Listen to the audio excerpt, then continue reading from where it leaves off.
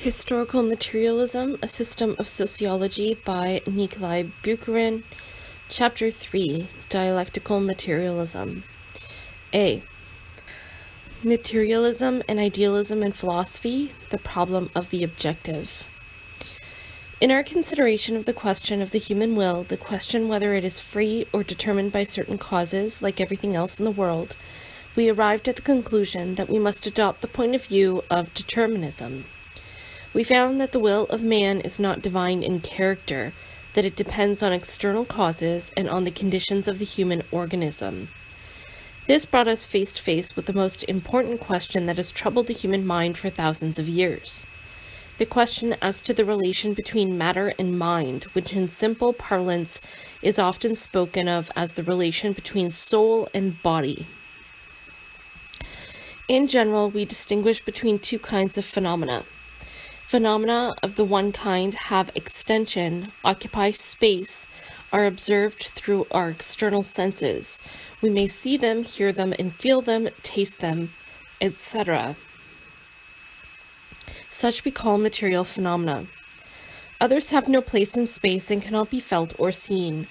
Such, for example, are the human mind, or will, or feeling, but no one can doubt their existence. The philosopher Descartes considered just this circumstance to be the proof of man's existence. Descartes said, "Cogito ergo sum, I think, therefore I am." Yet man's thought cannot be felt or smelt. It has no color and cannot be directly measured in yards or meters. Such phenomena are called psychical. In simple language, spiritual.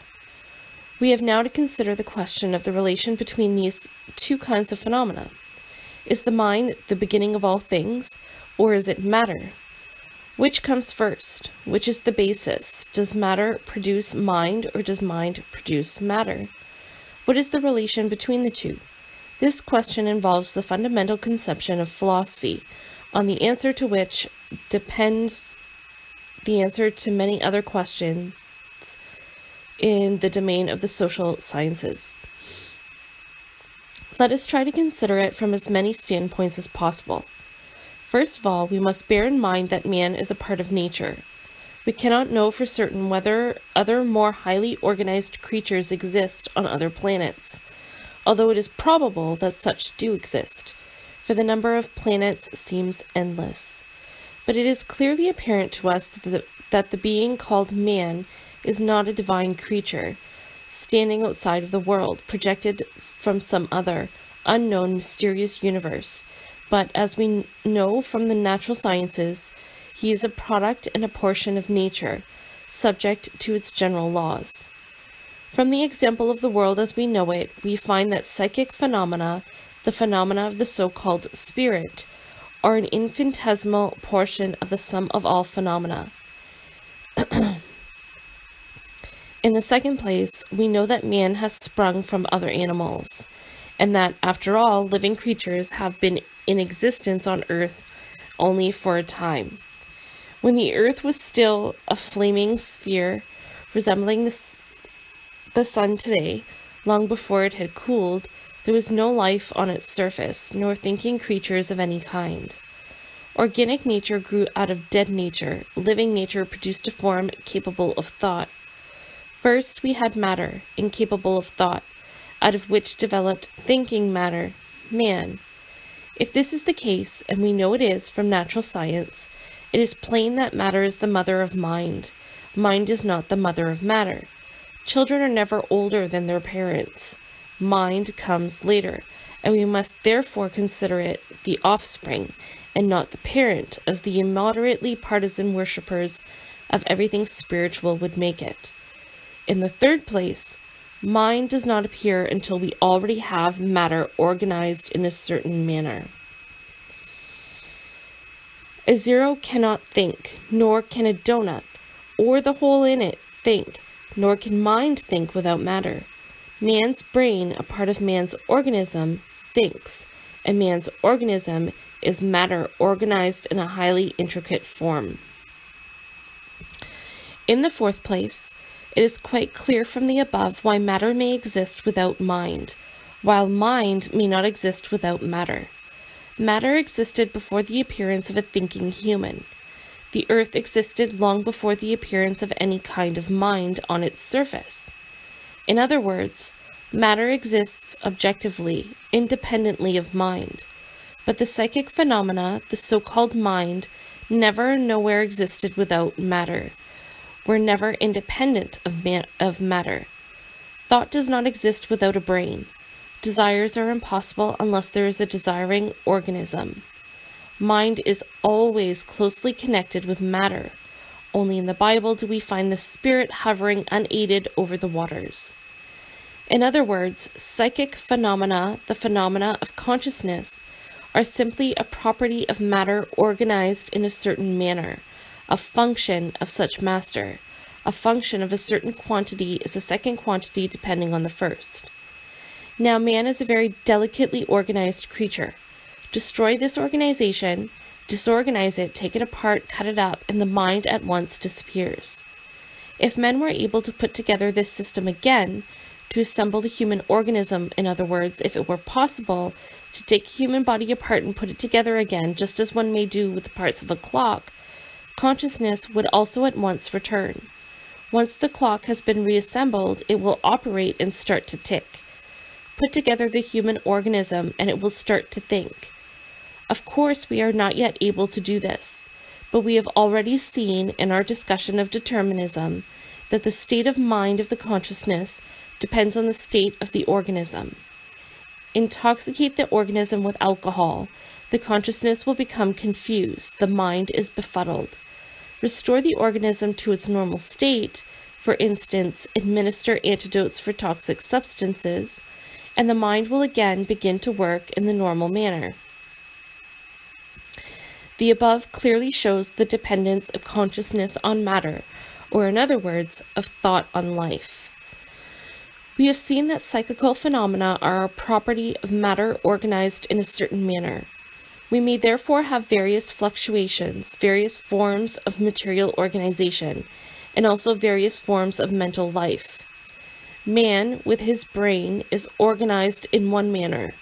He has the most perfect psychical life on earth, a true consciousness. The dog is organized in a different manner, and the psyche of the dog therefore differs from that of man. The worm is also organized in a special manner, and the mind of the worm is consequently extremely poor, by no means comparable with that of man. The organization of the stone places it with inanimate matter, and it therefore has no psychic life at all. A special and intricate organization of matter is required for the appearance of a psyche. An extremely intricate organization of matter is the necessary presupposition for the appearance of an intricate psychic life, which we call a consciousness. On Earth, this consciousness appears only when matter has been organized, as in the case of man, with his most complicated instrument, the brain in his head. Thus, mind cannot exist without matter, while matter may very well exist without mind. Matter existed before mind. Mind is a special property of matter, organized in a special manner. It is not difficult to discern that idealism, the doctrine based on a fundamental idea underlying all things, a spirit, is simply a diluted form of the religious conception according to which a divine mysterious power is placed above nature, the human consciousness being considered a little spark emanating from this divine power, and man himself a creature chosen by God. The idealistic point of view, if pursued to its conclusion, leads to a number of absurdities, which are often defined with a serious face by the philosophers of the ruling classes.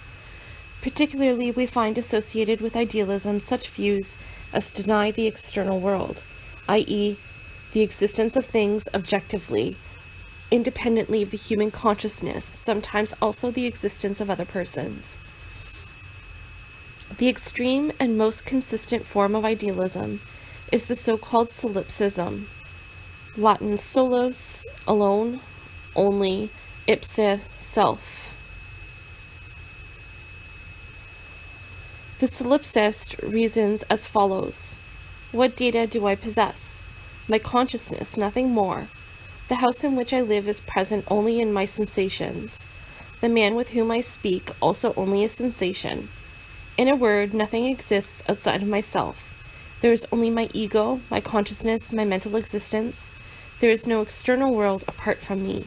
It is simply a creature of my mind, for I am aware of only my own internal life, from which I have no means of escaping. Everything I see, hear, taste, everything about which I think and reason is a sensation, a conception, a thought of mine.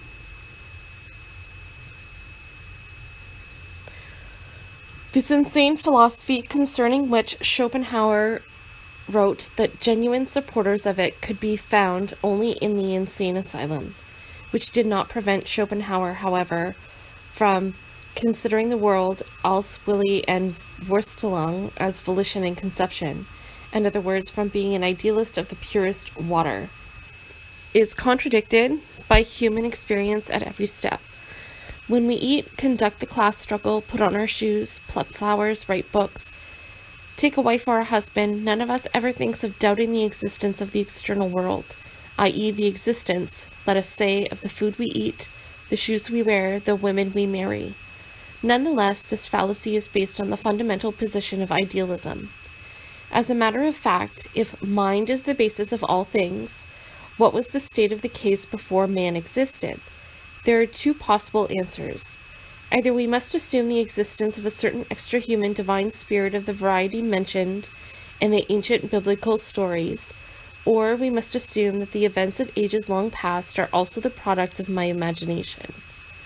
The first solution leads us to so-called objective idealism, which recognizes the existence of an external world independent of my consciousness.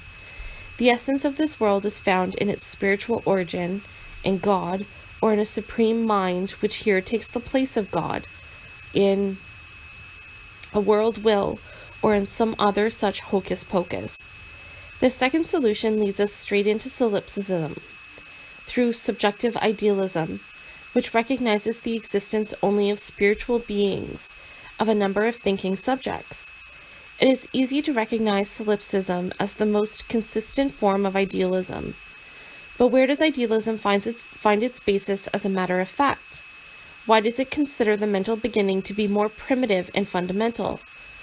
For the reason in the last analysis that it assumes my data to consist of my sensations only.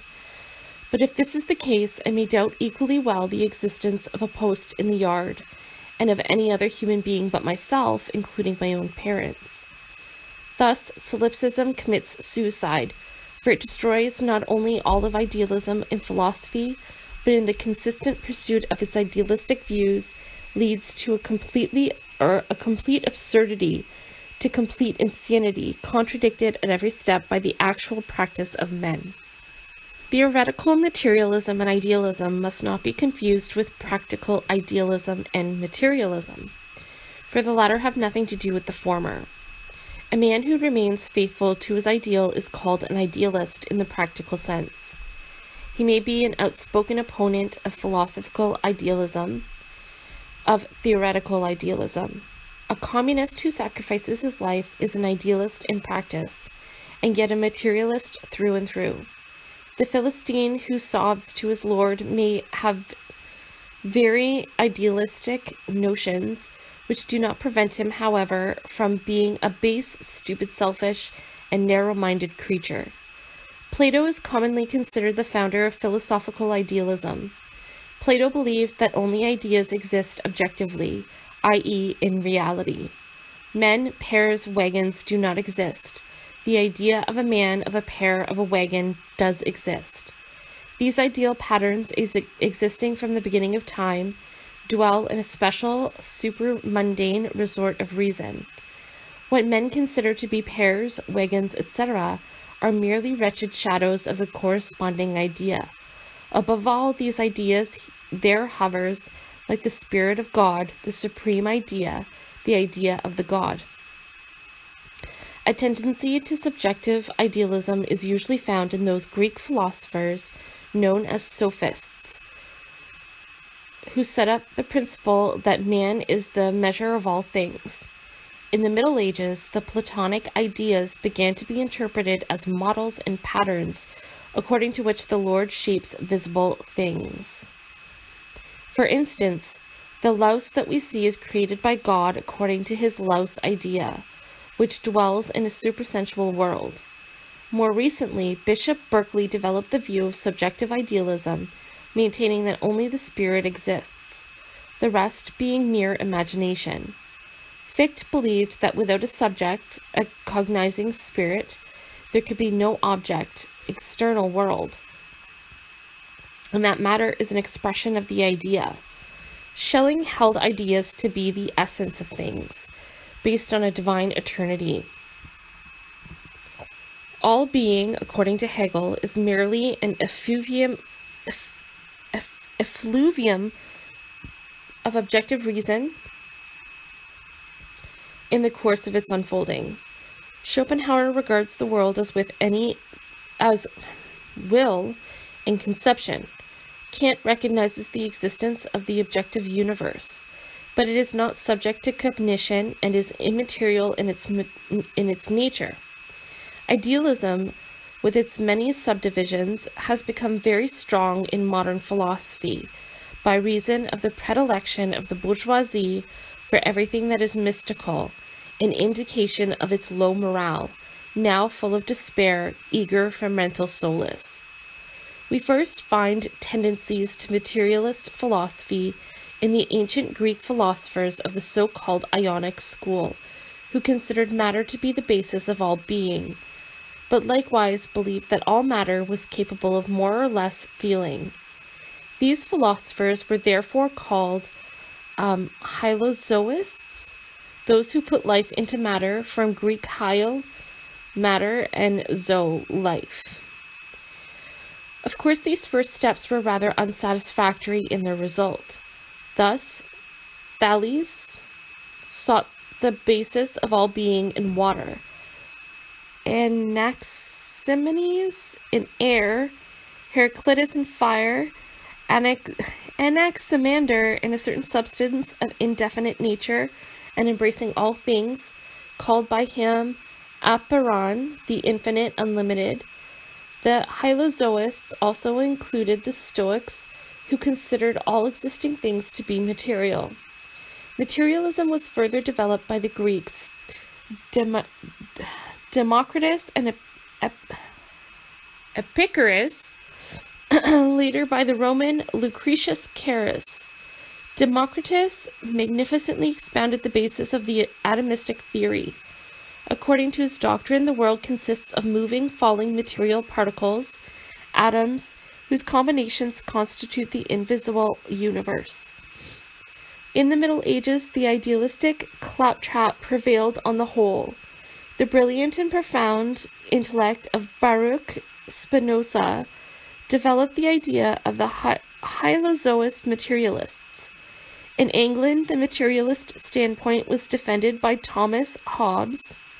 Materialism was much encouraged in the period preliminary to the French Revolution, which produced a number of excellent materialist philosophers.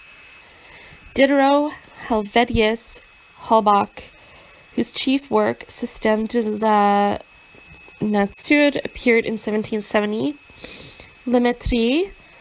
This group of philosophers of then revolutionary bourgeoisie has furnished us with excellent formulations of the materialistic theory.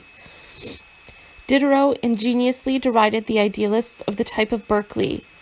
In a moment of madness, the sentient piano imagined it was the only piano existing in the world, and that the entire harmony of the universe was accomplished within itself.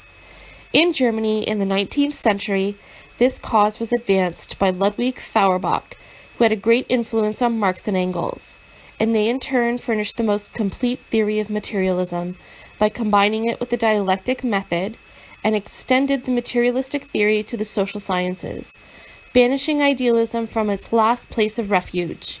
Of course, the senile bourgeoisie, now drooling about God like a soft-brained old man, regards materialism with hatred. It is easy to understand that materialism necessarily will be the revolutionary theory of the young revolutionary class, the proletariat. B. The materialist attitude in the social sciences. Everyone will understand that this dispute between materialism and idealism cannot possibly fail to be expressed in the social sciences also. In fact, human society presents a number of phenomena of various kinds. For instance, we find exalted matters such as religion, philosophy, and morality. We also find innumerable ideas held by men in various fields. We find an exchange of goods or a distribution of products. We find a struggle between various classes among themselves. There is a production of products, wheat, rye, shoes, machinery, varying with the time and place. How shall we proceed to explain this society? From what angle shall we approach it? What shall we consider its fundamental element and what its secondary or resulting element? All these are obviously the same questions that have been faced by philosophy and that have necessarily divided the philosophers into two great camps, that of the materialists and that of the idealists. On the one hand, we may imagine persons approaching society in approximately the following manner. Society consists of persons who think, act, desire, are dominated by ideas, thoughts, opinions from which they infer. Opinion dominates the world. An alteration of opinion, a change in the views of men, is the fundamental cause of everything that goes on in society. In other words, social science must in the first place investigate precisely this phase of the matter, namely the social consciousness, the mind of society. Such would be the idealist standpoint in the social sciences. But we have seen above that idealism involves an admission of the independence of ideas from the material, and of the dependence of these ideas on divine and mysterious springs. It is therefore obvious that the idealist point of view involves a downright mysticism or other tomfoolery in the social sciences, and consequently leads to a destruction of these sciences, to their substitution by faith in the acts of God or in some other such conception. Thus, the French writer Bossuet, in his Reflections on Universal History from 1682, declares that history reveals a divine guidance of the human race. The German idealist philosopher Lessing declares that history is an education of the human race by God. Fichte states that reason is manifest in history. Schelling that history is a constant and progressively discovered revelation of the Absolute, in other words, of God. Hegel, the greatest philosopher of idealism, defined the history of the world as a rational, necessary evolution of the world's spirit. Many other such examples could be given, but the above will suffice to show how close is the connection between philosophical views and those prevailing in the social sciences. The idealist forms of the social sciences and the idealist sociologists therefore behold in society, first of all, the idea of this society. They consider society itself as something psychical, immaterial. Society, in their opinion, is a great mass of human desires, feelings, thoughts, wills, confused in endless combinations. In other words, society is social psychology, and the social consciousness is the mind of society. But society may also be approached from an entirely different standpoint. In our discussion of determinism, we found that man's will is not free, that it is determined by the external conditions of man's existence. Is not society also subject to these laws? How shall we explain the social consciousness? On what does it depend? The mere formulation of these questions brings to mind the materialist standpoint in social science. Human society is a product of nature. Like the human race itself, it depends on nature and may exist only by obtaining its necessities from nature. This it does by the progress of production. It may not always do so consciously. A conscious process is possible only in an organized society, in which everything proceeds according to a plan. In unorganized society, the process goes on unconsciously. For example, under capitalism, the manufacturer wishes to obtain more profits and therefore increases his production, but not for the purpose of affording assistance to human society. The peasant produces in order to provide himself with food and to sell a portion of his production to pay his taxes. The tradesman in order to keep himself above water and establish himself in society. The worker in order not to starve. As a result, the entire society in some way continues to muddle along, for better or for worse. Material production and its means, the material productive forces, are the foundation of the existence of human society. Without it, there cannot be a social consciousness, mental culture, just as there cannot be a thought without a thinking brain. We shall take up this question in detail later on. For the present, let us consider only the following. Let us imagine two human societies. One a society of savages, the other a society in the final stage of capitalism. In the former society, all activities are devoted to the immediate securing of foodstuffs, hunting, fishing, the gathering of roots, primitive agriculture, of ideas, of mental culture, etc. There is very little. We are dealing here with men that are hardly more than monkeys, tribal animals. In the second example, we have a sublime mental culture, a great Babylonian confusion of morality, justice with its countless laws, highly evolved, endless sciences, philosophies, religions, and arts, from architecture down to fashion plates. And yet, this Babylonian confusion is of one type, where the bourgeoisie rules. It is quite different where proletarians rule, different again for the peasants, etc.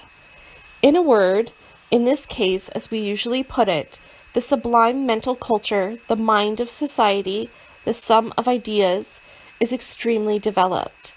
How was it possible for this mind to develop? What were the conditions of its growth? The growth of material production, the increase in the power of man over nature, the increase in the productivity of human labor. For when not all the available time is consumed in exhausting material labor, people are free a portion of the time, which affords them an opportunity to think, reason, work with a plan, create a mental culture. As everywhere else, so in society also, matter is the mother of mind and not mind the mother of matter. It is not the social mental culture, social consciousness, that produces the substance of society, i.e., above all, material production, the obtaining of all kinds of useful objects from nature by society. But it is the evolution of this social substance, i.e., the evolution of material production, that creates the foundation for the growth of the so-called mental culture. In other words, the spiritual life of society must necessarily depend on the conditions of material production, on the stage that has been attained in the growth of the productive forces in human society. The mental life of society is a function of the forces of production. What this function is, just how the mental life of society grows out of the productive forces, that is a subject that will be discussed later. For the present, we may only observe that this view of society naturally makes us consider it not as an aggregate of all possible kinds of opinions, particularly in the domain of the sublime and beautiful, the elevated and pure, but first of all as a working organization. Marx sometimes called it a productive organism. Such is the materialist point of view in the domain of sociology. This point of view, as we know, by no means denies that ideas have their effects. Marx even said distinctly, in discussing the highest stage of consciousness, which is scientific theory, every theory becomes a force when it secures control over masses. But materialists cannot be satisfied with a mere reference to the fact that people thought so. They ask, why did people in a certain place at a certain time think so and think otherwise under other conditions?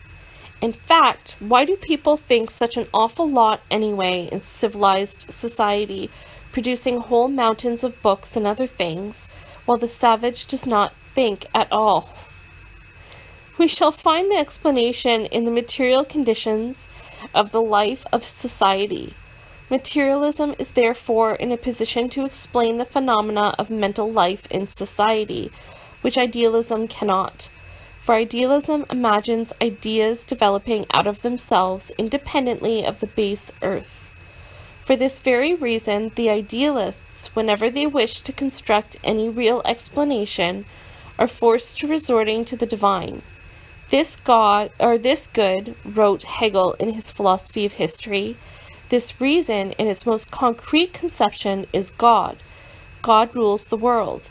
The content of his government, Regierung, the execution of his plan is universal history. To drag in this poor old man who constitutes perfection according to his worshippers, and who is obliged to create, together with Adam, lice and prostitutes, murderers and lepers, hunger and poverty, syphilis and vodka, as a punishment for sinners whom he created and who commit sins by his desire, and to continue playing this comedy forever in the eyes of a delighted universe. To drag in God is a necessary step for idealist theory, but from the point of view of science, it means reducing this theory to an absurdity. In other words, in the social sciences also, the materialist point of view is the correct one. The consistent application of the materialist point of view to the social sciences is the work of Marx and Engels. In the year 1859, in which Marx's book, A Contribution to the Critique of Political Economy, which presented an outline of his sociological theory, the theory of historical materialism, appeared, there also appeared the principal work of Charles Darwin, Origin of Species, whose author maintained and proved that changes in the animal and vegetable kingdoms are influenced by the material conditions of existence.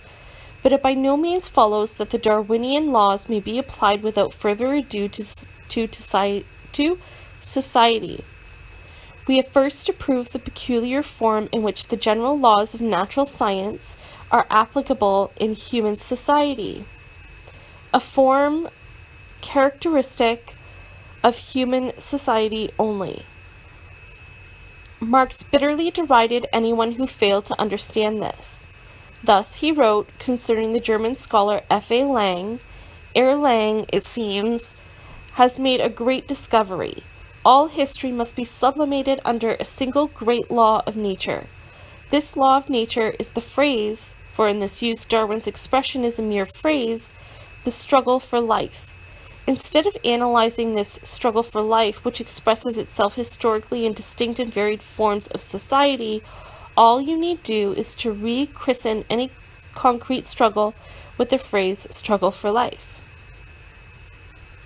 Of course, Marx had his forerunners, particularly the so-called utopian socialists, St. Simon, but before Marx, the materialist standpoint had not been consistently carried out by anyone in a form capable of creating a truly scientific sociology. C. The dynamic point of view and the relation between phenomena. There are two possible ways of regarding everything in nature and in society. In the eyes of some, everything is constantly at rest, immutable. Things ever were and ever will be thus. There is nothing new under the sun.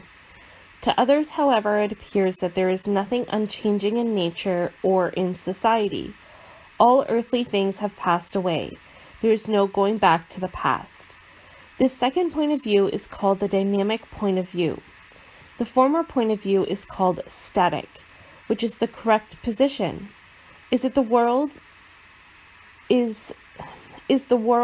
immovable and permanent thing, or is it constantly changing, constantly in motion, different today from yesterday? Even a hasty glance at nature will at once convince us that there is nothing immutable about it. People formerly considered the moon and the stars to be motionless, like golden nails driven into the sky. Likewise, the earth was motionless, etc. But we now know that the stars, the moon, and the earth are dashing through space, covering enormous distances.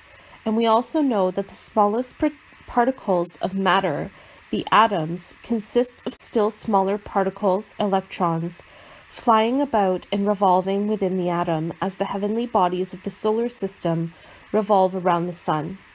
But the whole world consists of such particles, and how can anything be considered constant in a universe whose component parts gyrate with whirlwind speed?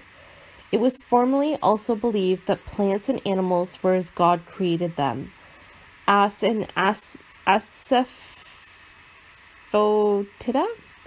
bedbug and leprosy bacillus, plant house and elephant, cuttlefish and nettle, all were created by God in the first days of creation in their present form. We now know that such was not the case. The forms of animals and plants are not such as the Lord of creation deigned to make them, and the animals and plants now living on earth are quite different from those of other days. We still find skeletons or impressions in the rock, or remnants in the ice of the huge beasts and plants of bygone ages. Gigantic flying beasts covered with scales, pterodactyls, huge horse tails and ferns, whole forests, later petrified into anthracite coal, a remnant of the primeval forests of prehistoric days. Veritable monsters such as ichthyosauri, brontosauri, iguanodons, etc. All these once existed and are now extinct, but we then had no fir trees, birches, cows, or sheep. In a word, all is changing under our zodiac. What is more, there were no humans, for the latter developed from hairy semi-apes not very long ago. We no longer marvel at the changes that have taken place in the forms of animals and plants, but it should surprise us still less that we ourselves may outdo the Almighty in this field. Any good swineherd, by an appropriate choice of food and an appropriate meeting of male and female, can continue to produce new races. The Yorkshire hog, which is so fat that it cannot walk, is a creature of human effort, as is also the pineapple strawberry, the black rose, and many a variety of domestic animals, cultivated plants, or domestic animals and cultivated plants. Is not man himself constantly changing under our very eyes? Does the Russian worker of the revolutionary epoch even externally resemble the Slavic savage and hunter of bygone days? The race and appearance of men are subject to change with everything else in the world. What is the inference? Evidently, that there is nothing immutable and rigid in this universe. We are not dealing with rigid things, but with a process. The table at which I am writing at this moment cannot be considered an immutable thing. It is changing from second to second. To be sure, these changes may be imperceptible to the human eye or ear, but the table, if it should continue to stand for many years, would rot away and be transformed into dust, and this would merely be a repetition of all that has gone before. Nor would the particles of the table be lost. They would assume another form, would be carried away by the wind, would become a portion of the soil, serving as a nourishment for plants, thus being transformed, for instance, into plant tissue, etc. There is therefore a constant change, a constant journey, a constant succession of new forms. Matter in motion, such is the stuff of this world. It is therefore necessary for the understanding of any phenomenon to study it in its process of origination. How, whence, why it came to be, its evolution, its destruction, in a word, its motion, and not its seeming state of rest.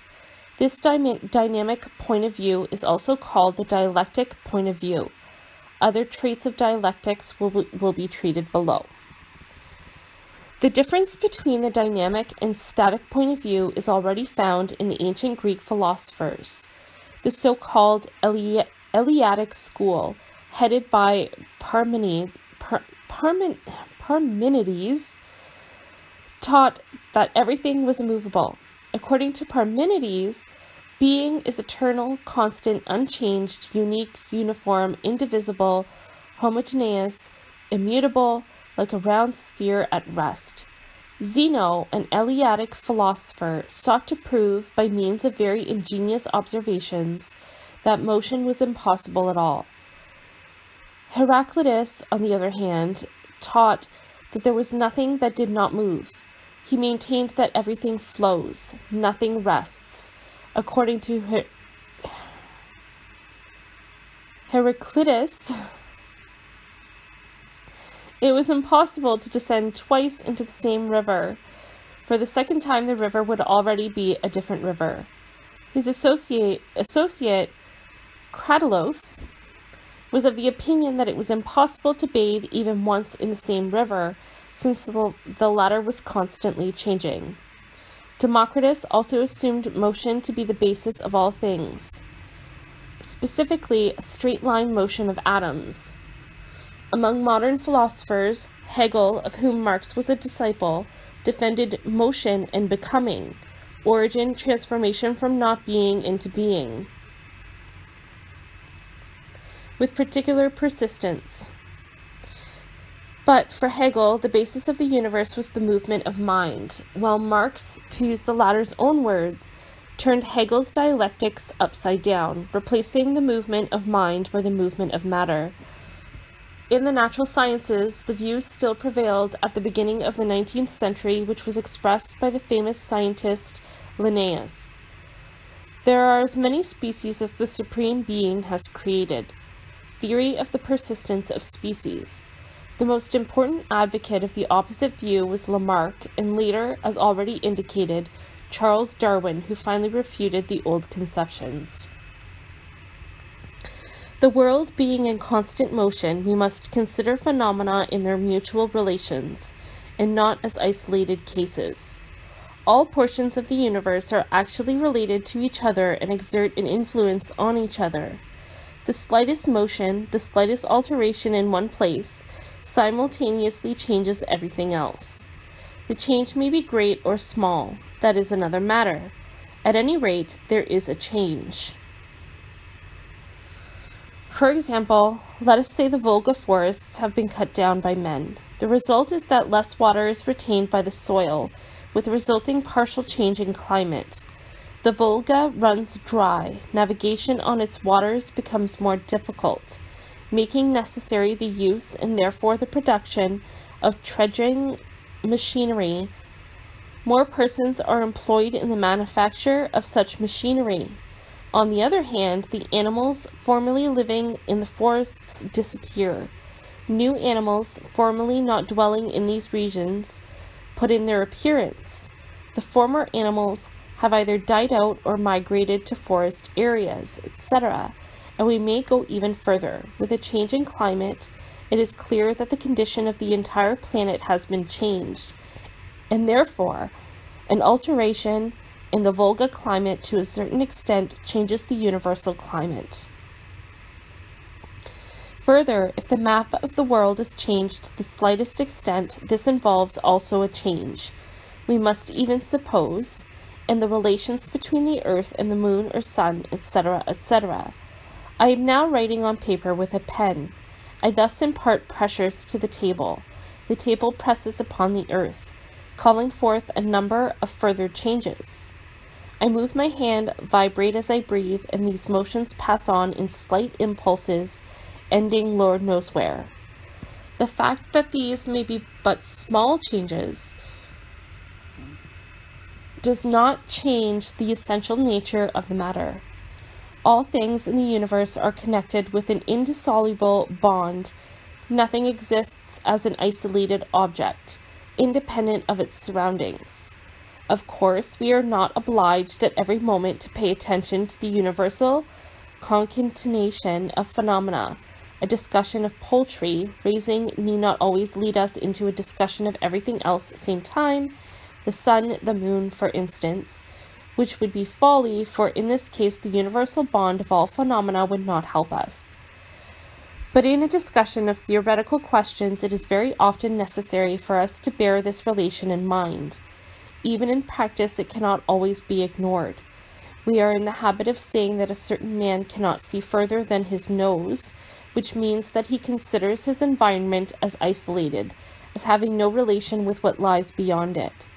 Thus, the peasant brings his product to the market, thinking he will make a handsome profit, but suddenly finds prices so low that he hardly recovers his outlay. The market binds him together with the other producers. It transpires that so much grain has been produced and thrown on the market that only a low price can be obtained. How could our peasant make such a mistake? Simply because he did not, and could not from his out of the way home, observe his own relations with the world market? The bourgeoisie, instead of becoming richer after the war, found itself facing a revolution of the workers, for the reason that this war was connected with a number of other things which the bourgeoisie did not understand. The Mensheviks and the social revolutionaries, the social patriots in all countries, declared that the Bolshevik power in Russia could not maintain itself for long. The root of their error was in the fact that they regarded Russia as an isolated case, having no relation with all of Western Europe or with the growth of the world revolution, which lends assistance to the Bolsheviks. When, in simple parlance, we rightly say that all the circumstances must be taken into consideration, what we really mean is that a given phenomenon or a given question must be considered with regard to its connections with other phenomena, in dissoluble union with all the circumstances. In the first place, therefore, the dialectic method of interpretation demands that all phenomena be considered in their indissoluble relations. In the second place, that they be considered in their state of motion. D. The historical interpretation of the social sciences.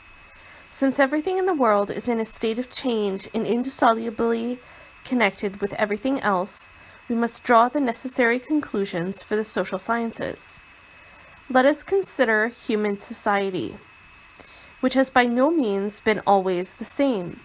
A number of very different forms of human society are known to us. For instance, in Russia, the working class has held power since November 1917, supported by a portion of the peasantry, while the bourgeoisie is being kept within bounds, although a part of it, about 2 million, has emigrated. The workers' state controls the factories, machine shops, railroads. Before 1917, the bourgeoisie and the landowners were in power, controlling everything, and the workers and peasants labored for them. At a still earlier period, before the so-called liberation of the peasants in 1861, the bourgeoisie was for the greater part a trading class.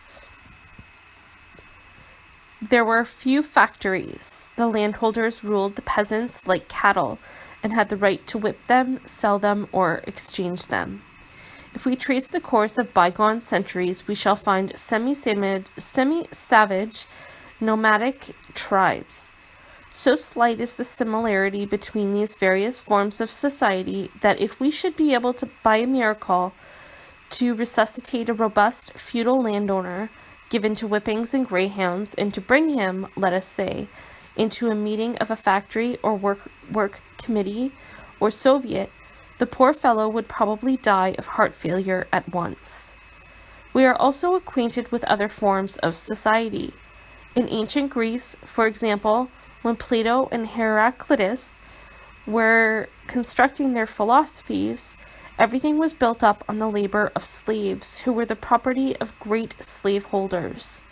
In the ancient American state of the Incas, there was a regulated and organized society dominated by a class of priestly nobles, a sort of intelligentsia which controlled and managed everything, and guided the national economy, a ruling class superior to all other classes.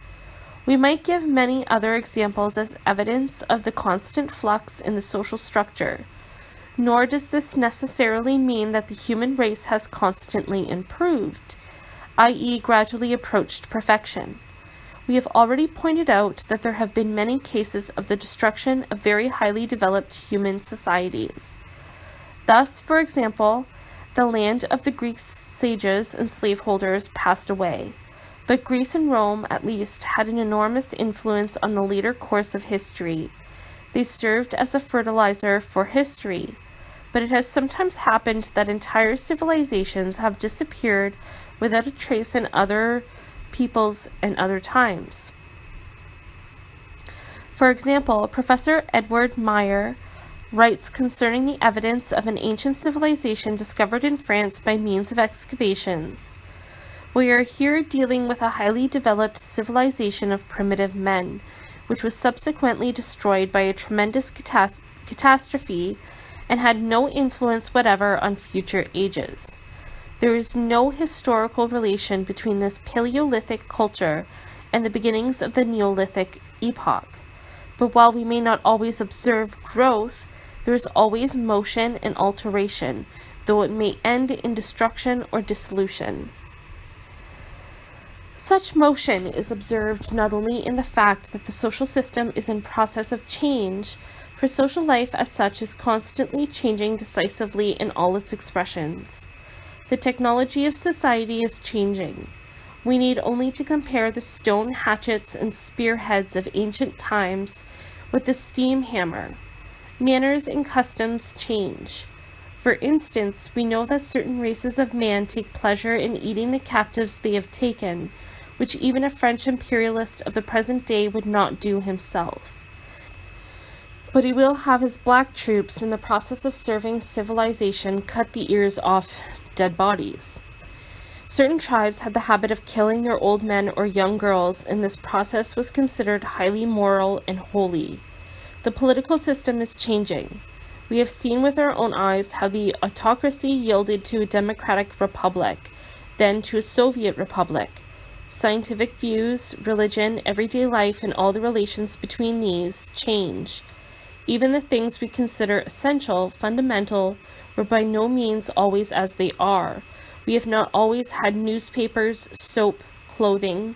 We have not even always had a state, faith in God, capital, firearms. Even the conception of what is beautiful and not beautiful is subject to change. The forms of family life are not immutable. We are aware of the existence of polygamy, polyandry, monogamy, and promiscuous cohabitation. In other words, social life suffers constant change together with everything else in nature. Human society therefore passes through different stages, different forms in its evolution or decline. It follows in the first place that we must consider and investigate each form of society in its own peculiar terms. We cannot throw into a single pot all epochs, periods, social forms. We cannot consider under a single head and recognize no differences between them, the feudal, the slaveholding, and the proletarian workers' systems of society. We cannot afford to overlook the differences between the Greek slaveholder, the Russian feudal landowner, the capitalist manufacturer. The slaveholding system is one thing. It has its special traits, its earmarks, its special growth. Feudalism is another thing, or another type. Capitalism, a third, etc. And communism, the communism of the future, also has its special structure. The transition period preceding it, the period of proletarian dictatorship, is also a special system. Each such system has peculiar traits that require special study. By this means only can we grasp the process of change. For since each form has its special traits, it also must have its special laws of growth, its special laws of motion. For instance, Marx says in Capital, concerning the capitalist system, that the main object of his study is to discover the laws of motion of capitalist society. For this purpose, Marx had to explain all the peculiarities of capitalism, all its characteristic traits.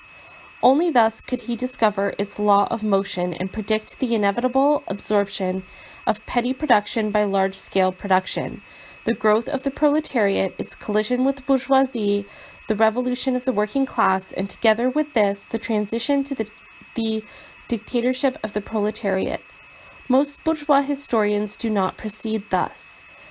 They are inclined to confuse the merchants of ancient times with the present-day capitalists. the parasite lumpenproletariat of Greece and Rome with the proletariat of the present day. This confusion is useful to the bourgeoisie in its effort to demonstrate the enduring power of capitalism and the futility of the slave uprisings in Rome, from which it augurs the futility of present-day proletarian uprisings. And yet, the Roman proletarians had nothing in common with the present-day workers, and the Roman merchants had very little similarity with the capitalists of our time. The whole structure of life was different. It is therefore easy to see that the course of change must then have been different. Marx says, "Every historical period has laws of its own. As soon as society has outlived a given period of development and is passing over from one given stage to another, it begins to be subject also to other laws."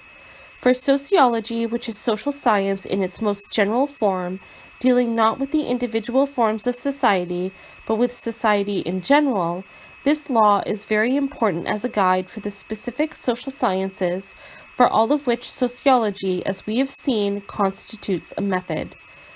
In the second place, each form must be studied in its internal process of change. We are not dealing first with a single form of social structure, perfect and immutable, and succeeded by another equal immutable form. In society, it is untrue, for instance, that capitalism continues throughout its entire period in unchanged form, to be succeeded by an equal, unchanging socialism. As a matter of fact, each specific form is constantly undergoing change throughout the period of its existence. It has passed through a number of stages in its development: trading capitalism, industrial financial capitalism with its imperialist policy, state capitalism during the World War. Nor did the nature of the case remain uniform within each of these stages. It would then have been impossible for one stage to yield place to another. Indeed, each preceding stage was a preparation for the following stage. During the period of industrial capitalism, for example, the process of concentration of capital was going on. On this foundation, financial capital with its trusts and banks was built up. In the third place, each form of society must be considered in its growth and in its necessary disappearance, i.e., in its relation with other forms. No form of society descends from heaven. Each is a necessary consequence of the preceding social state. Often it is difficult to discern the boundaries between them. The termination of one, the beginning of the other. One period overlaps the other. Historical epochs are not rigid and immovable units like physical objects. They are processes, current forms of life, subject to constant change. In order to trace properly any such form of society, we must go back to its roots in the past, follow the causes of its growth, all the conditions of its formation, the motive forces of its development. And it is also necessary to study the causes of its inevitable destruction, the tendencies which necessarily involve the disappearance of this form, and prepare the introduction of the next form. Each stage is thus a link in the chain.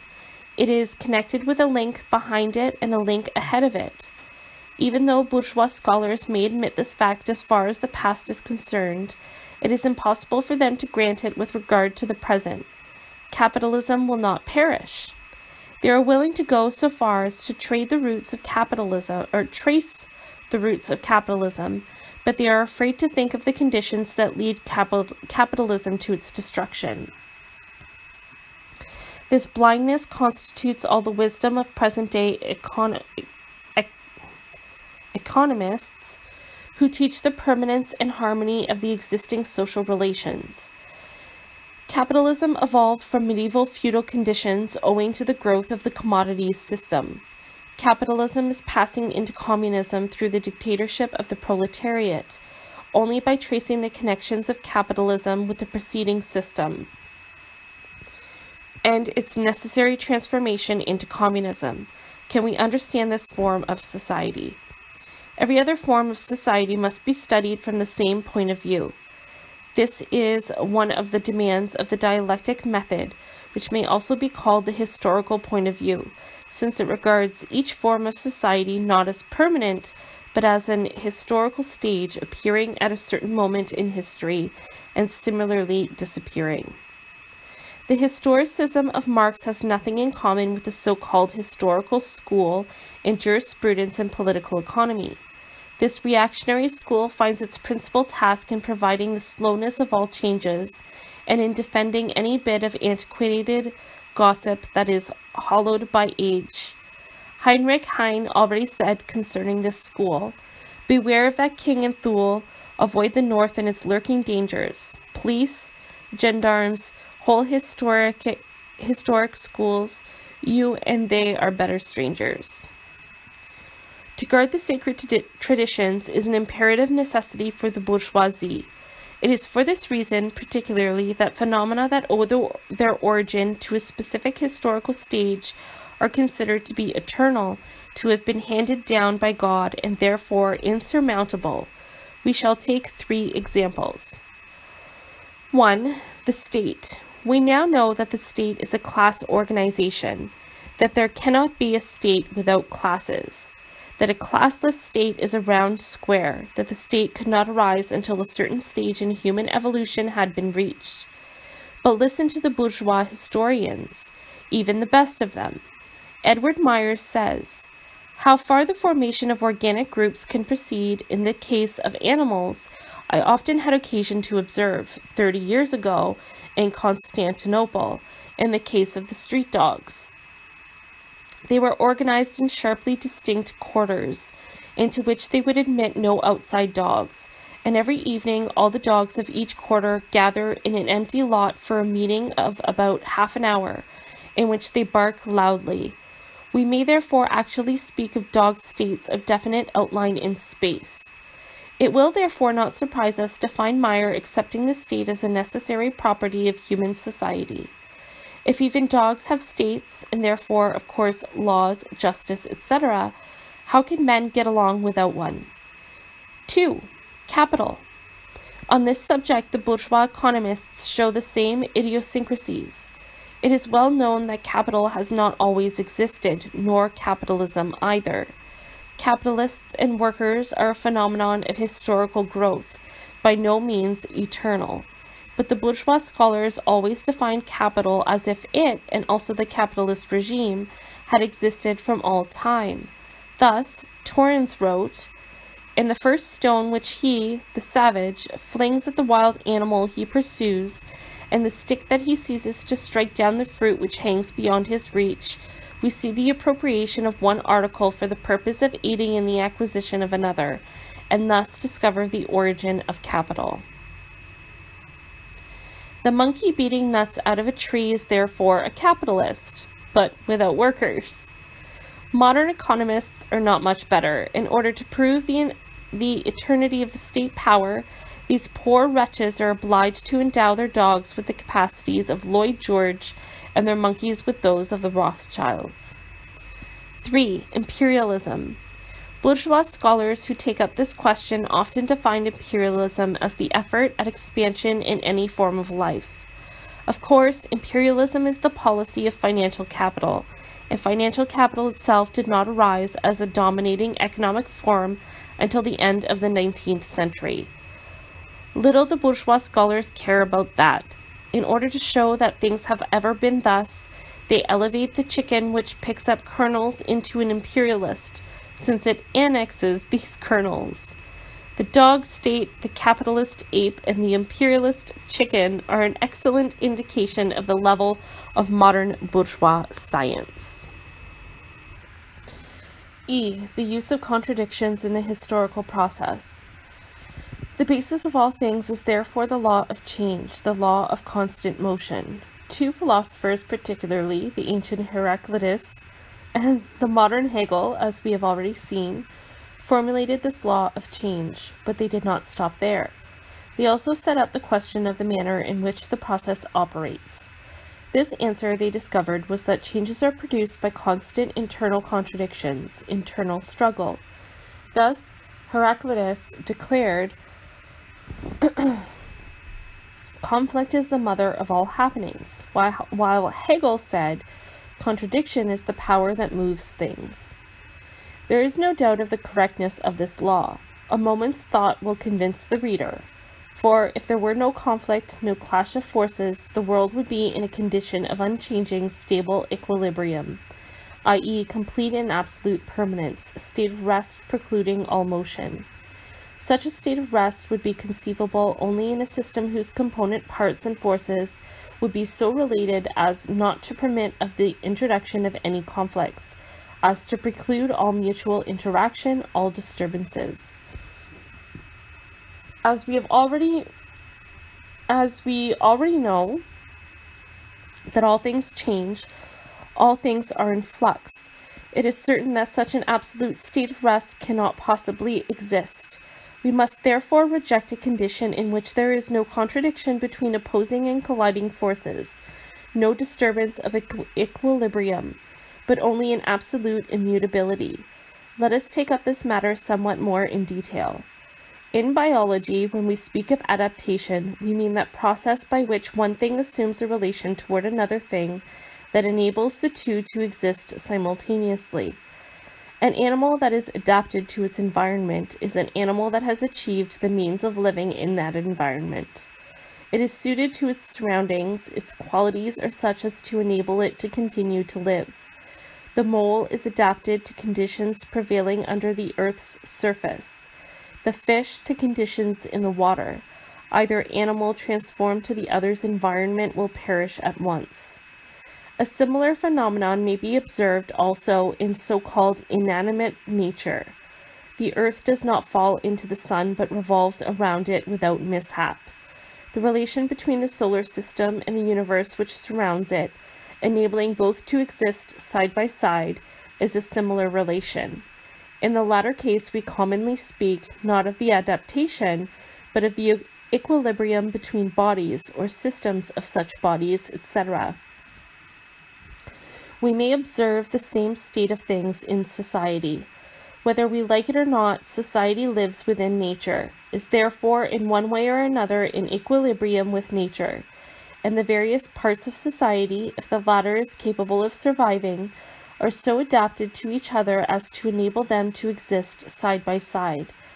Capitalism, which included both capitalists and workers, had a very long existence. In all these examples, it is clear that we are dealing with one phenomenon, that of equilibrium. This being the case, where do the contradictions come in? For there is no doubt that conflict is a disturbance of equilibrium. It must be recalled that such equilibrium as we observe in nature and in society is not an absolute, unchanging equilibrium, but an equilibrium in flux, which means that the equilibrium may be established and destroyed, may be re-established on a new basis and again disturbed. The precise conception of equilibrium is about as follows. We say of a system that it is in a state of equilibrium when the system cannot of itself, i.e., without supplying energy to it from without, emerge from this state. If, let us say, forces are not at work on a body, neutralizing each other, that body is in a state of equilibrium. An increase or decrease in one of these forces will disturb the equilibrium. If the disturbance of equilibrium is of short duration and the body returns to its former position, the equilibrium is termed stable. If this does not ensue, the equilibrium is unstable. In the natural sciences, we have mechanical equilibrium, chemical equilibrium, biological equilibrium. In other words, the world consists of forces, acting in many ways, opposing each other. These forces are balanced for a moment in exceptional cases only. We then have a state of rest, i.e., their actual conflict is concealed. But if we change only one of these forces, immediately the internal contradictions will be revealed. Equilibrium will be disturbed, and if a new equilibrium is again established, it will be on a new basis, i.e., with a new combination of forces, etc. It follows that the conflict, the contradiction, i.e., the antagonism of forces acting in various directions, determines the motion of the system. On the other hand, we have here also the form of this process. In the first place, the condition of equilibrium. In the second place, a disturbance of this equilibrium. In the third place, the reestablishment of equilibrium on a new basis. And then the story begins all over again. The new equilibrium is the point of departure for a new disturbance, which in turn is followed by another state of equilibrium, etc., ad infinitum. Taken altogether, we are dealing with a process of motion based on the development of internal contradictions. Hegel observed this characteristic of motion and expressed it in the following manner. He called the original condition of equilibrium the thesis, the disturbance of equilibrium the antithesis, the reestablishment of equilibrium on a new basis, the synthesis, the unifying proposition reconciling the contradictions. The characteristic of motion present in all things expressing itself in this tripartite formula or triad he called dialectic. The word dialectics among the ancient Greeks meant the art of eloquence, of disputation. The course of a discussion is as follows. One man says one thing, another the opposite, negates what the first man said. Finally, truth is born from the struggle and includes a part of the first man's statement and a part of the second man's synthesis. Similarly, in the process of thought, since Hegel, being an idealist, regards everything as a self-evolution of the spirit, he of course did not have any disturbances of equilibrium in mind, and the properties of thought as a spiritual and original thing were therefore, in his mind, properties also of being. Marx wrote in this connection, "My dialectic method is not only different from the Hegelian, but is its direct opposite. To Hegel, the life process of the human brain, i.e. the process of thinking, which, under the name of the idea, he even transforms into an independent subject, is the demiurgos of the real world, and the real world is only the external phenomenal form of the idea. With me, on the contrary, the ideal is nothing else than the material world reflected by the human mind and translated into forms of thought. With him, Hegel, dialectics, is standing on its head. It must be turned right side up again. If you would discover the rational kernel within the mystical shell. For Marx, dialectics means evolution by means of contradictions, particularly a law of being, a law of the movement of matter, a law of motion in nature and society. It finds its expression in the process of thought. It is necessary to use the dialectic method, the dialectic mode of thought, because the dialectics of nature may thus be grasped. It is quite possible to transcribe the mystical, as Marx put it, language of the Hegelian dialectics into the language of modern mechanics. Not so long ago, almost all Marxians objected to the mechanical terminology, owing to the persistence of the ancient conception of the atom as a detached, isolated particle. But now that we have the electron theory, which represents atoms as complete solar systems, we have no reason to shun this mechanical terminology. The most advanced tendencies of scientific thought in all fields accept this point of view.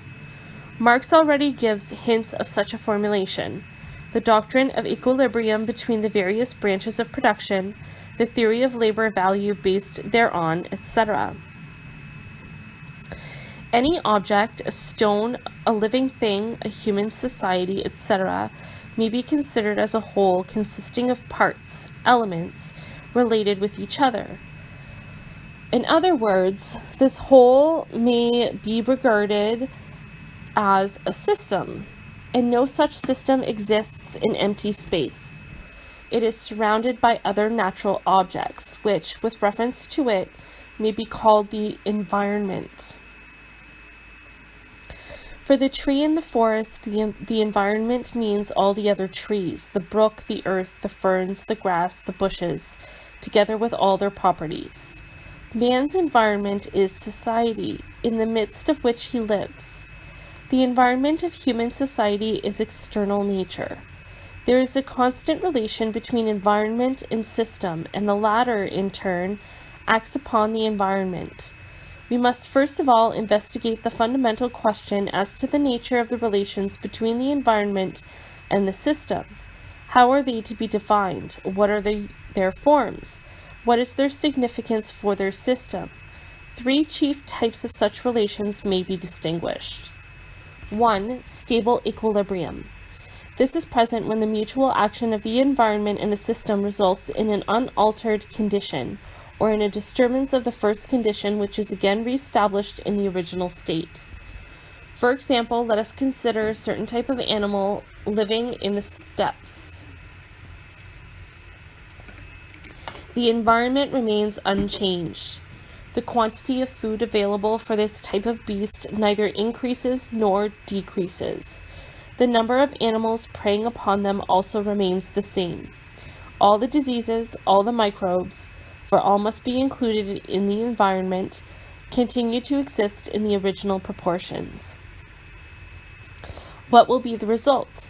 Viewed as a whole, the number of our animals will remain the same. Some of them will die or be destroyed by beasts of prey.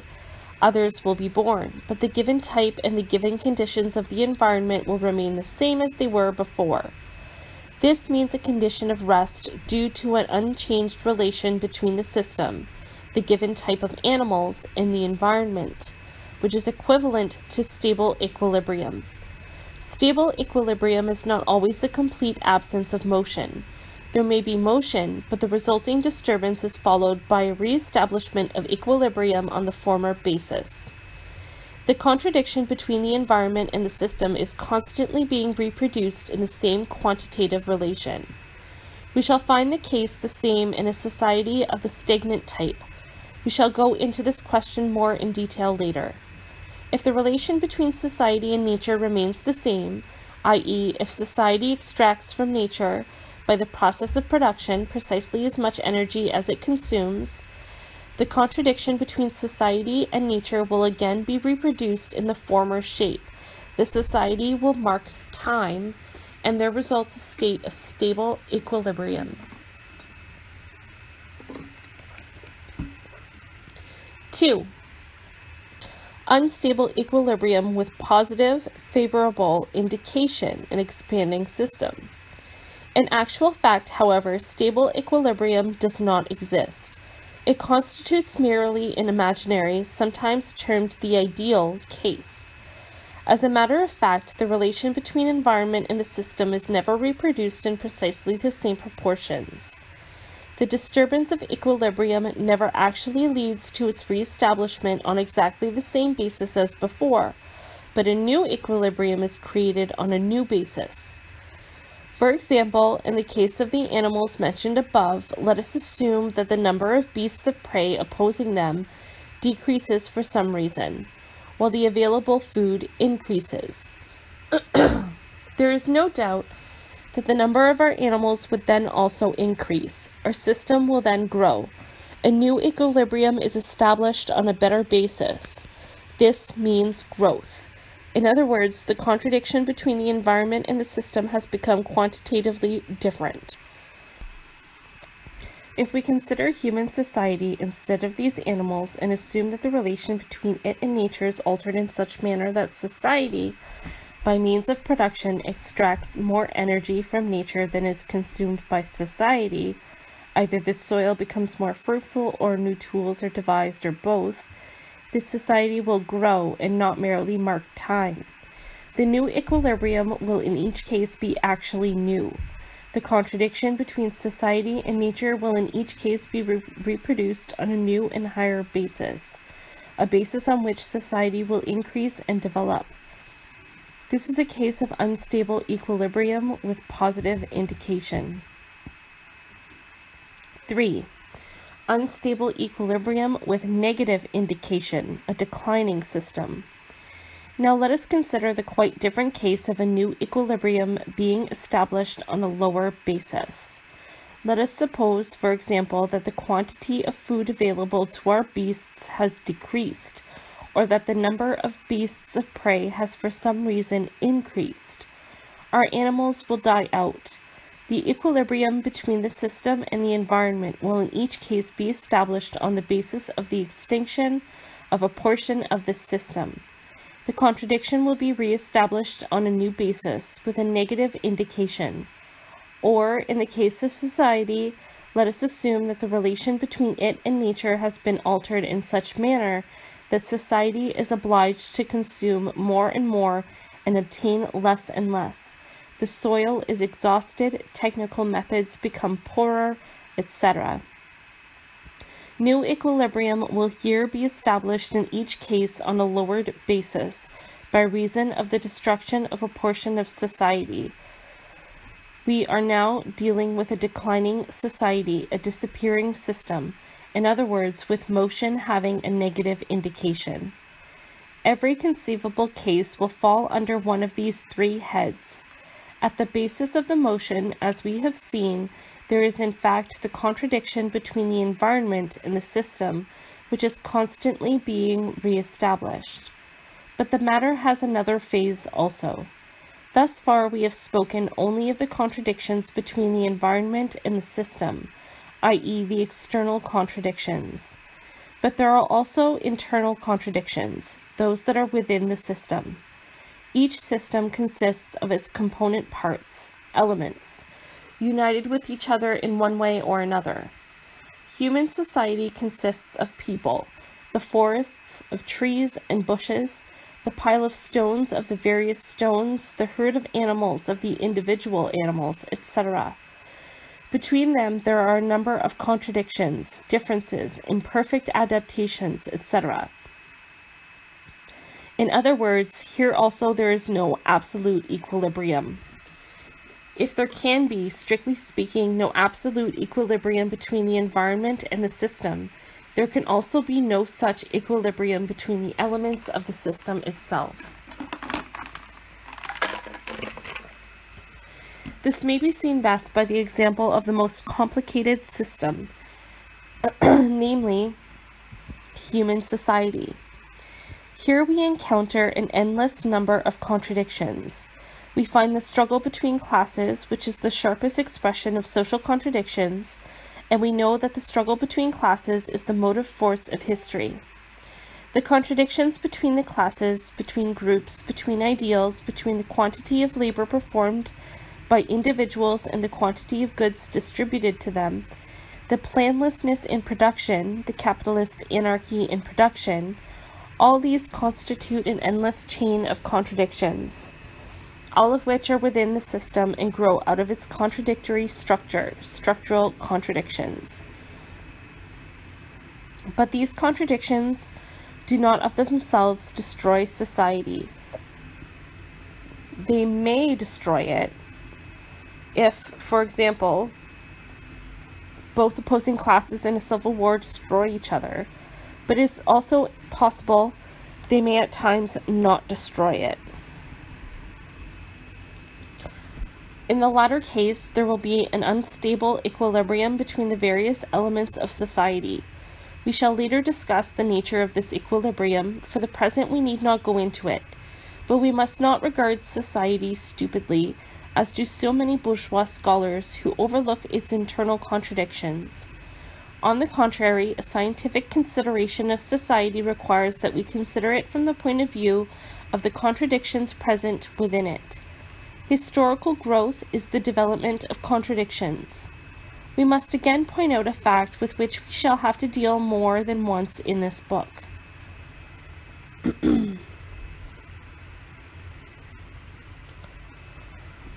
We have said that these contradictions are of two kinds, between the environment and the system, and between the elements of the system and the system itself.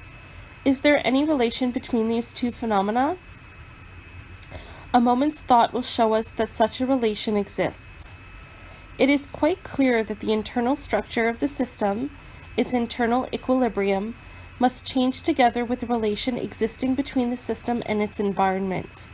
The latter relation is the decisive factor. For the entire situation of the system, the fundamental forms of its motion, decline, prosperity, or stagnation are determined by this relation only. Let us consider the question in the following form.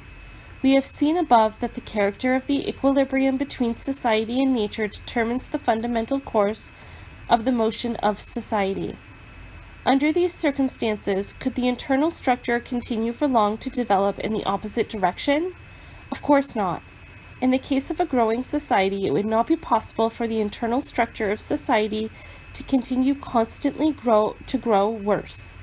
If, in a condition of growth, the structure of society should become poorer, i.e., its internal disorders grow worse, this would be equivalent to the appearance of a new contradiction, a contradiction between the external and the internal equilibrium, which would require the society, if it is to continue growing, to undertake a reconstruction, i.e., its internal structure must adapt itself to the character of the external equilibrium.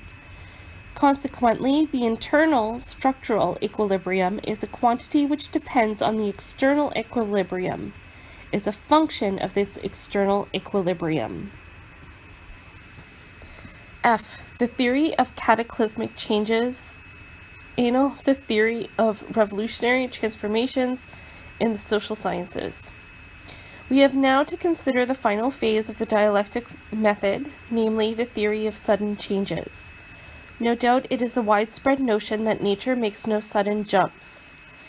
This wise saying is often applied in order to demonstrate, if irrefutably, the impossibility of revolution, although revolutions have a habit of occurring in spite of the moderation of our friends, the professors.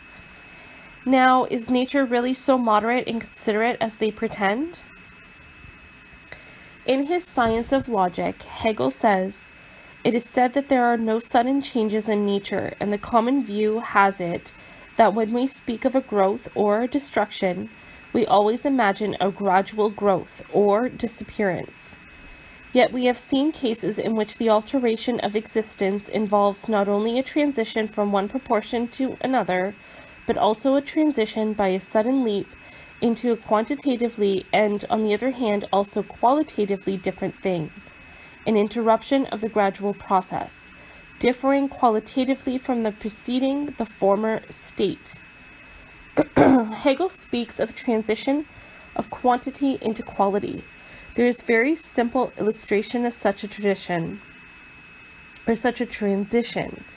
If we should heat water, we should find that throughout the process of heating, before a temperature of 100 degrees Celsius is reached, the water will not boil and turn into steam.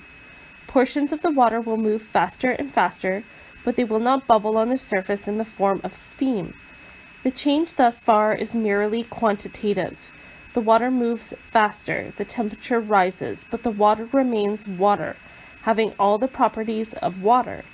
Its quantity is changing, having its quality remains the same. But when we have heated it to 100 degrees Celsius, we have brought it to the boiling point. At once it begins to boil. At once the particles that have been madly in motion burst apart and leap from the surface in the form of little explosions of steam. The water has ceased to be water. It becomes steam, a gas. The former quality is lost. We now have a new quality with new properties. We have thus learned two important peculiarities in the process of change. In the first place, having reached a certain stage in motion, the quantitative changes call forth qualitative changes. Or, in more abbreviated form, quantity becomes quality.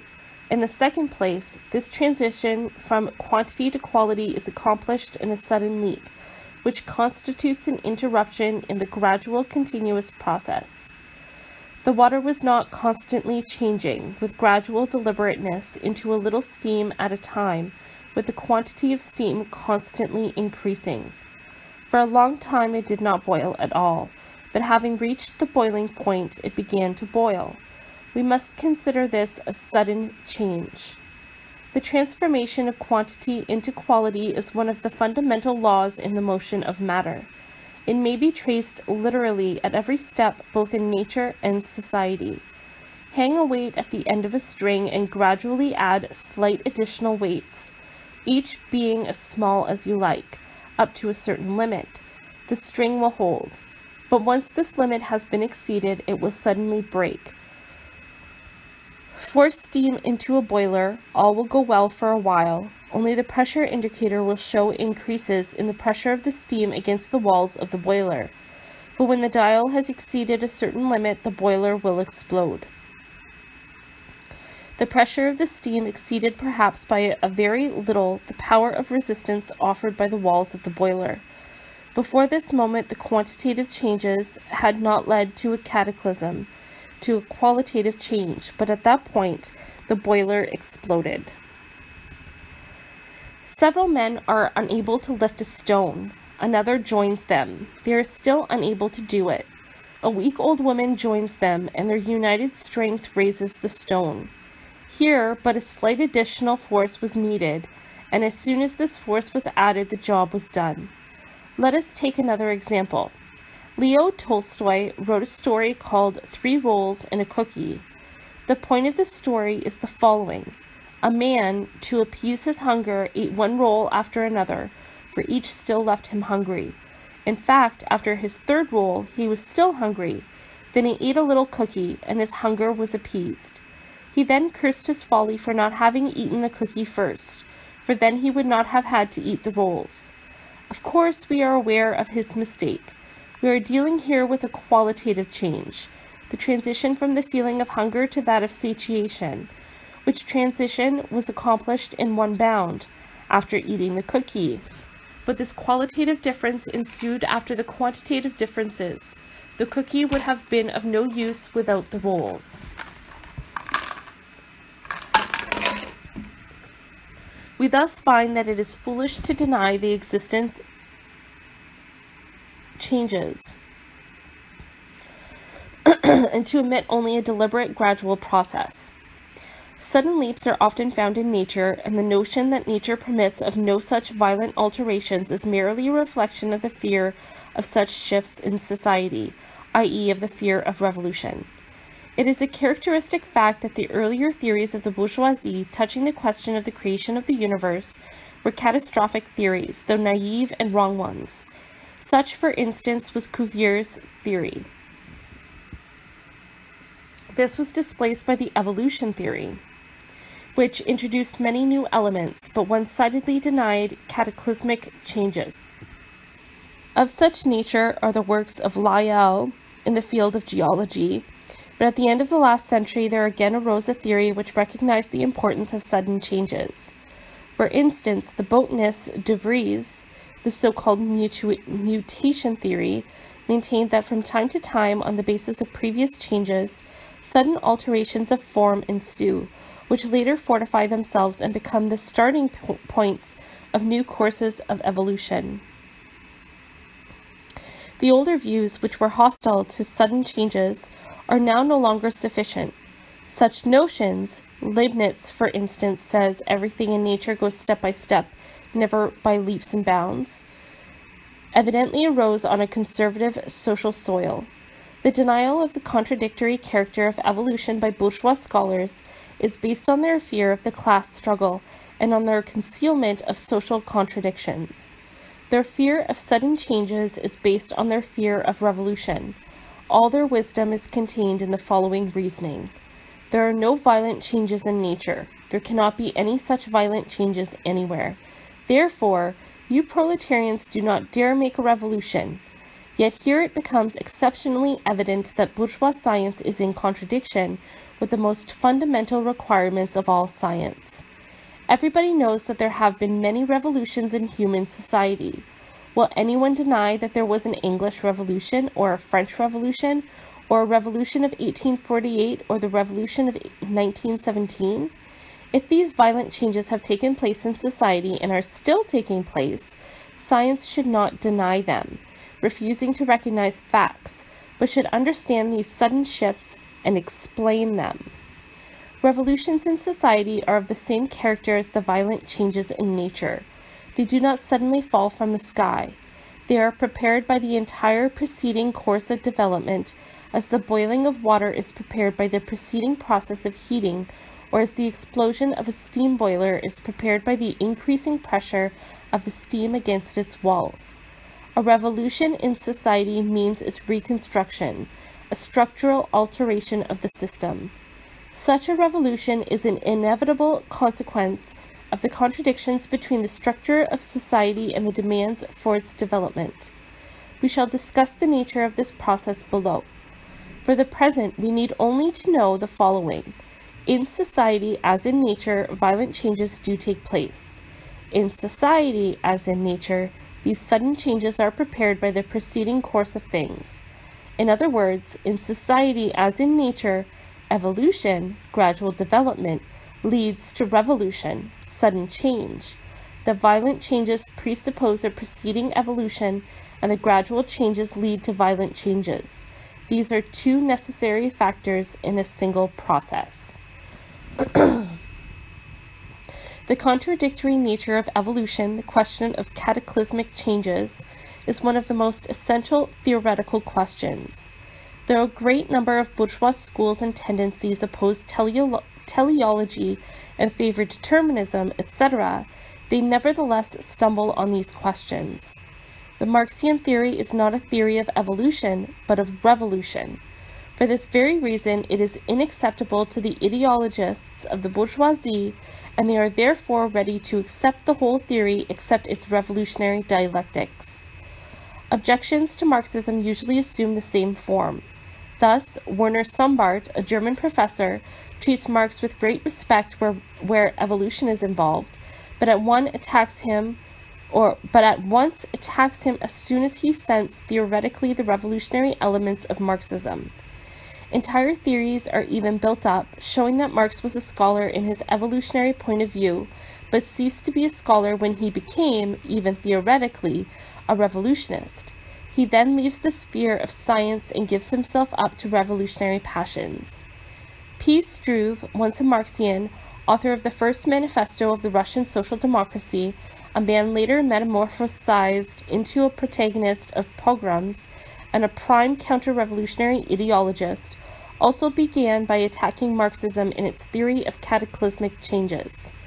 Plekhanov, then a revolutionist, wrote, "Mr. Struve wants to show us that nature makes no sudden leaps, and that the intellect, reason, will not bear such leaps. The fact is, Struve means his own intellect, which indeed tolerates no leaps, for the simple reason, as is said, that he cannot bear a certain dictatorship." The so-called organic school, the positivists, Spencerians, evolutionists, etc., all oppose cataclysmic changes because they cannot bear a certain dictatorship.